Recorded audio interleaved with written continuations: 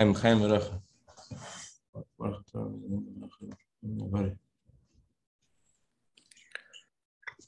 Morning. Good morning. So we're discussing the Rashi in the beginning of this week's Torah portion about Hashem making Yitzchak's face look like Avram's face.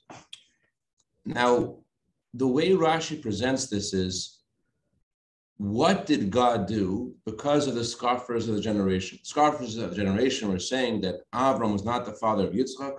So what did God do? And the response is, God made Yitzchak's face look similar to Avram's. So the reason why it's presented in a way of a question and an answer is because a question, in Hebrew, the word question is a kushya, and the root of the word kushya is kasha, which means difficulty. So there's something difficult going on, and because there's something difficult going on here, there's also something difficult happening over there up in heaven, and that's why Hashem had to do something unusual, something special to make Yitzchak's face look like Avram's. We find the expression in the Talmud, it was difficult for God to make matches between husbands and wives as difficult as it was for him to split the Yam Suf.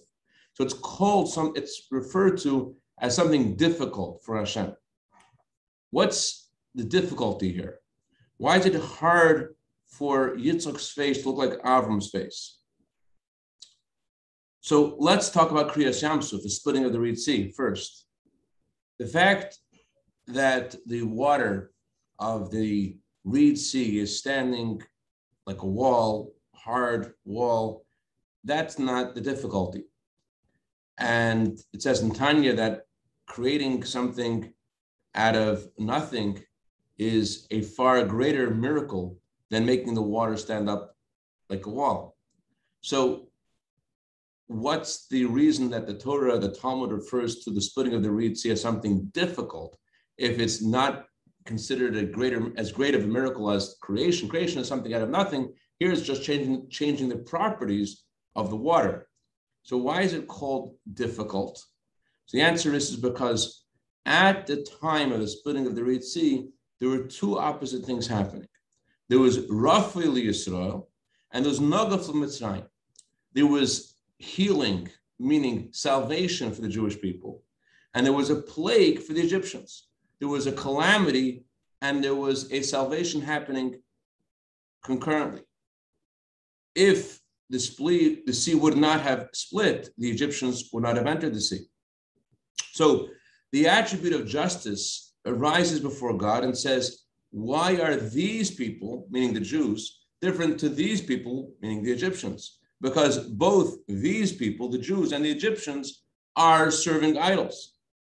So that's why it was difficult, because according to the order of the spiritual cosmic order, according to the order that Hashem set up in the world, the attribute of justice needs to be considered, needs to be respected, needs to be paid attention to.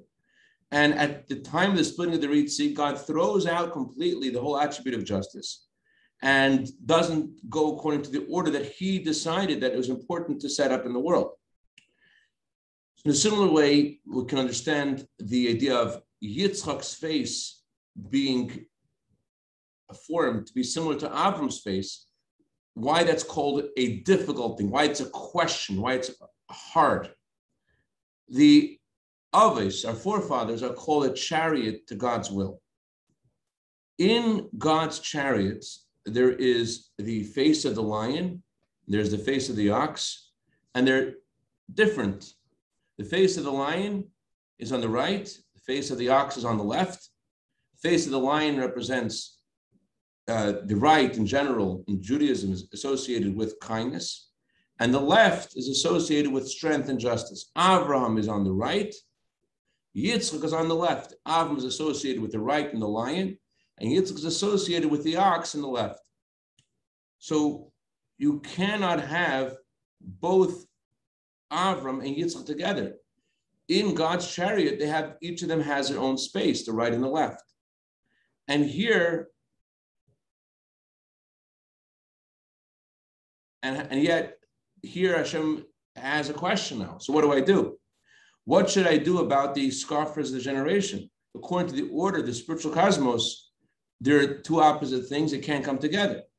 And yet, because there were the scoffers of this generation, and they said that Sarah was pregnant from Avimelech, God did not consider the limitations that he established in the world, that he established in the spiritual cosmos. And although Yitzchak and Avram are two different realms, Hashem makes the face of Yitzchak look like Avram's. And this was only because of the scoffers of the generation. So when the scoffers of the generation, which represent not just people who make fun, but they represent all of evil, all of Klippa. When they're in their place, when they stay in their, wherever they want to stay, Randall Futafas had a famous niggin based on Samach Hanafshi. In Samach Hanafshi, he had his own version. He would say, "Hey, you Yetzer Hara, get out of here, go to your brothers. They will feed you, they will support you, they'll take care of you." When the Yetzer Hara is in his place with his brothers, the Yetzer Hara, when the Klippa is in their place, so then we could keep the face of the right and the face of the left, and everything could stay in their place.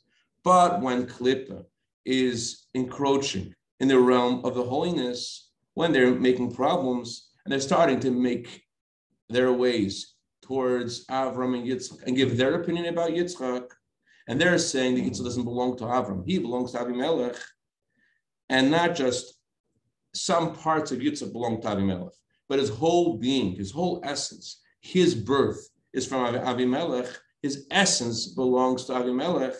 So that, so to speak, touches God's heart.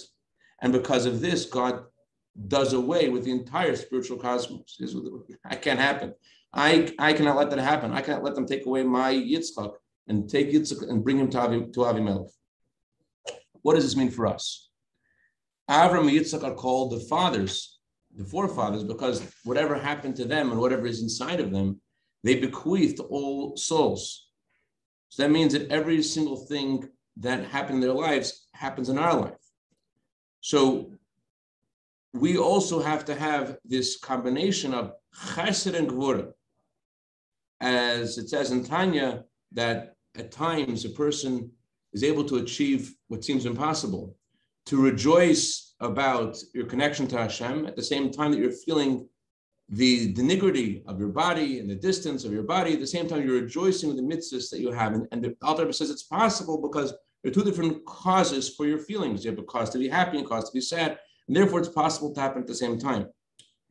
So yes, this is beyond the order. Happiness and tears are come from two different places.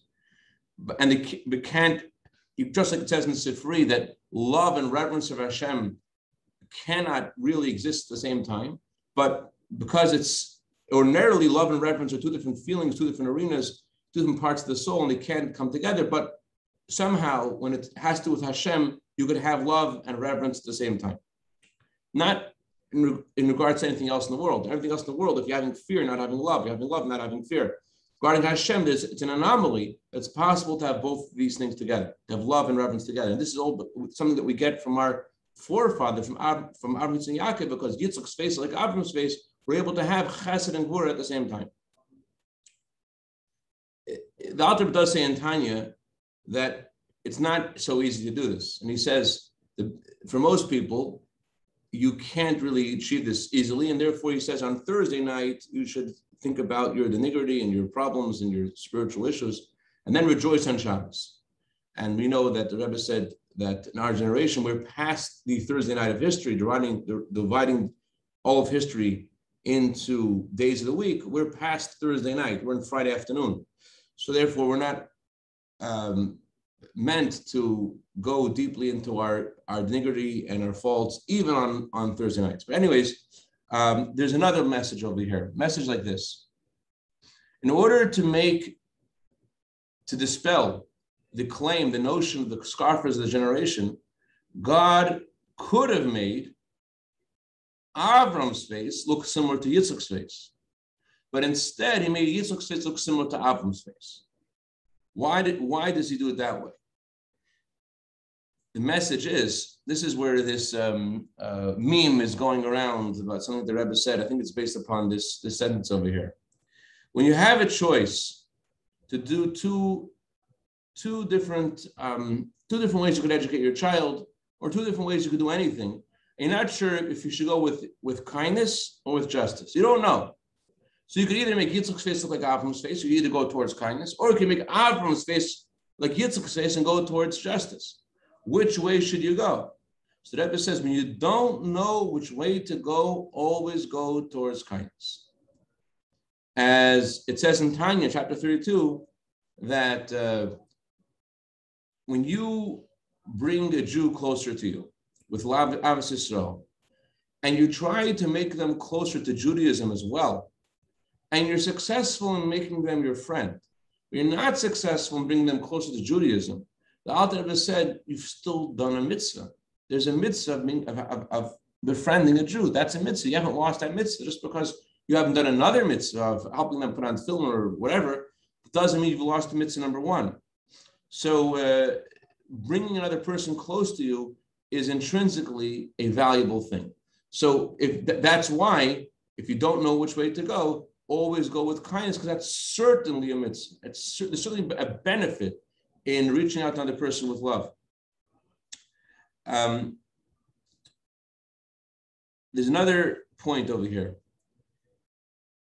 and that is in relevance to the time that we're in. Tonight is Rosh Chodesh Kislev, and Parshas Toldos either falls out on Rosh Chodesh Kislev, or to this year on the second day of Kislev. And as the year the Rebbe said the Sikha, in 1965, Rosh Chodesh Kislev was on the second of Kislev.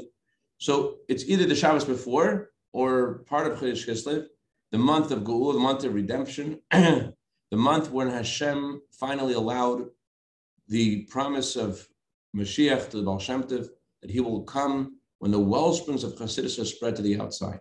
So all of our discussion now has a relevance to the month of Kislev. Why? It says in the Zohar that there are two parts of the Torah. There is the body of the Torah, the revealed parts of the Torah, and there is the soul of the Torah, the secrets of the Torah. According to the order that God made in the world, the soul of the Torah and the body of the Torah are distinct. There's a clear demarcation between them. You cannot make the soul the body and the body the soul. In our service of Hashem, there's such a thing, that you're supposed to make your body holy and bring your Neshama's aspirations to be relevant and concrete and down to earth. But in the Torah itself, the body of Torah and the soul of Torah are distinct. And each of them has their place, and each of them has their way of functioning. The body of Torah is something which is revealed. The soul of Torah is something which is hidden. That's why it's called the secrets of the Torah. And once you reveal a secret, it's no longer a secret. So the soul of Torah is something which is hidden and secret. The body of Torah, which is something which is revealed. Comes the day of Yitas Kislev. Yitas Kislev says, hey, attention Kmart shoppers. The well springs are now going to be spread to the outside. Take the inner dimension of the Torah and bring it all the way out to the outside. Besides the fact that Chassidus Chabad specifically, as opposed to other ways of studying Chassidus, brings down the deepest secrets of the Torah into logic and understanding. Besides that, and the Alter Rebbe himself, after his release from prison, did this on an exponentially greater way than before. There's another point here, that it's not only meant to reach our understanding of our godly soul. We're supposed to reach the understanding of our animal soul as well. When we learn Chassidus, it's supposed to make sense to us in a way that just is concrete and down to earth, and actually the way we think as people, not the way that we think when we're trying to give a nice sermon at a bar mitzvah. But the way we actually think, that's what Chassidus is meant to be. It's meant to actually change the way we actually think, so that these deep secrets of the Torah should go down to our human mind and give us glasses to look at the world and think differently about what's going on in the world. But besides the outside within ourselves, that the wellsprings of Chassidus reach the nethermost part of ourselves, Besides that, there's also the instruction in the simple sense that the wellsprings of Chassidus have to reach to the outside, to someone outside of yourself.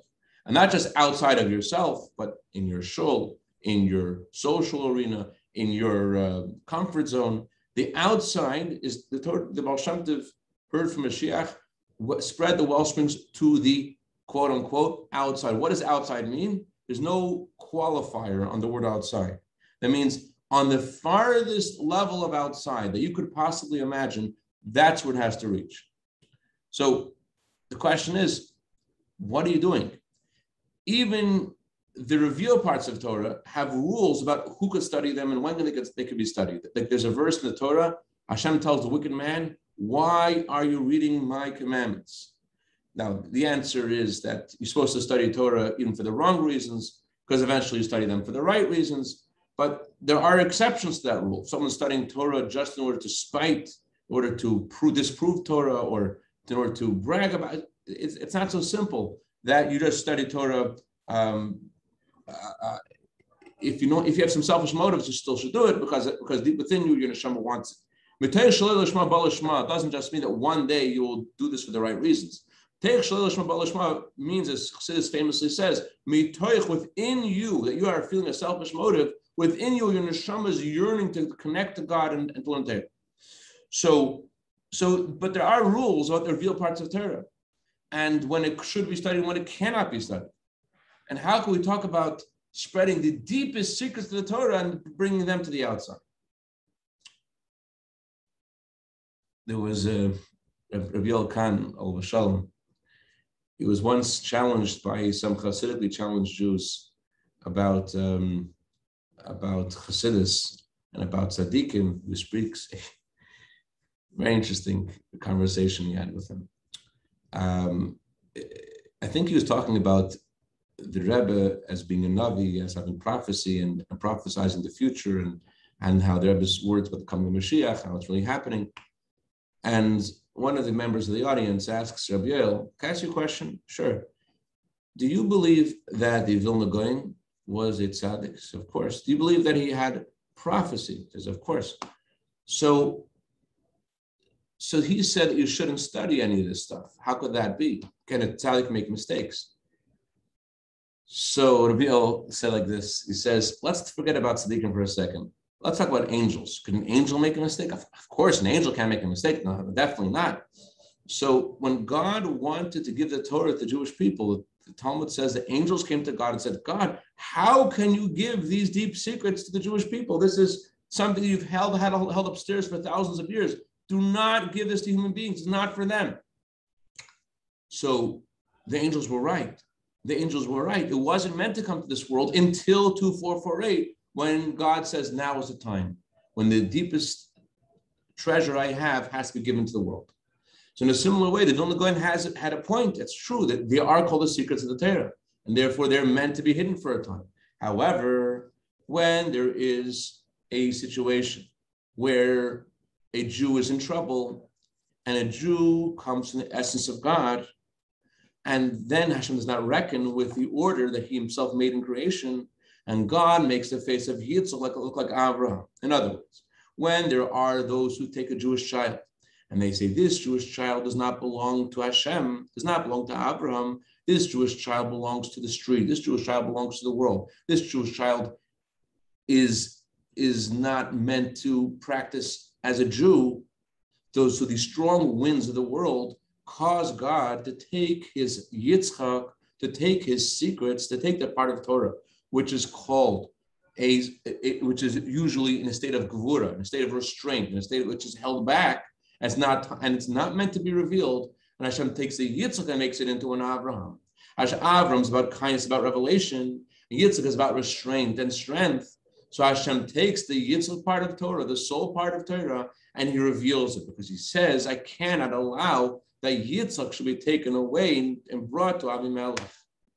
So the famous example that the Alter Rebbe says about the king's crown, that the king's son the prince was once very sick, and the king asked all of his doctors to examine his son, and they came to the king and said, Your Majesty, there's a problem here. Your son is so sick that there's no real cure for him except for this stone, crazily precious stone. If you take this precious stone and you grind it up and you mix it with water, that could save your son. The king says, so go to the store, the royal treasure house, and find it. And they go to the royal treasure house, and after a few hours or days, they come back to the king, your majesty. We have good news, we have bad news. The good news is we found the stone. The bad news is this is the crown jewel. This is what makes your crown the crown. The king says, what are you talking about? My son's life is at stake. Take this jewel and crush it up and give it to my son. The doctor said to the king, your majesty, your son is so sick right now, it's not worth it because he's just going to spit it out. The king says, do it anyways. Maybe one drop will go in, and that drop will be enough to revive my son. So ordinarily, there's rules about the king's crown. There is a halachic definition of importance of the crown of a king. And yet the king says that when we're talking about the life of his son, it's all nothing. It's all worthless. If someone uses a king's crown for himself, someone to say, oh, let me try this on, he deserves a death penalty. And here, as the king takes the whole crown and just grinds it all up, even though it's just the king's son, it's not the king himself. There's only one king at a time. So he's not the king, he's just his son. Because since he is his son, it touches the very essence of the king, and all calculations are put aside. And the Alter Rebbe is emphasizing that it doesn't matter if the king's son is able to fully absorb this medicine. One drop is enough, and that makes it all worth it. So the relevance, again, of what we're discussing about changing Yitzchak's face to Avram's face to the month that we're in, the month of Kislev, is, again, Yitzchak is associated with restraint, with gvura, with strength, which that is associated with the hidden realm of Torah. Avram, whose attribute is kindness, is associated with revelation, is associated with the revealed parts of Torah. And ordinarily they are distinct, and there's a time, and this is revealed and this is hidden. But because the scoffers of the generation are saying that Yitzchak belongs to Avimelech, that his whole being is not meant to be Jewish and meant to be someone else, and which represents winds of the world, which are pushing a Jewish child away from his Judaism. So Hashem says, take the crown, take this stone, and crush it all up, take the deepest secrets of the Torah, and now is the time that it has to be revealed. And the Yitzchak has to become Avram. And that's what I want to share today. Any questions, comments, or criticism? All right, have a great day, everyone. Litzrot.